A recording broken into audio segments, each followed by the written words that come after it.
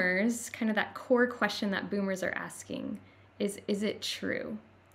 Is it factually true? Can That's we because re- we're about to die and we want to know if there's some place to go or not. Yeah, that's right. And then Gen X is asking, is it real? A little bit beyond, is it true?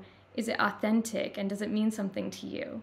And then millennials are asking the question, is it good? Um, I'm not just interested in what are the minimum entrance requirements for heaven, but I want to know, is this thing good for my life right now and today? And then Gen Z is kind of the artist generation. They're asking, is it beautiful? And the more and more I talk with Gen Z folks, they're like, strip back the production. We don't want to show. We want to find true beauty.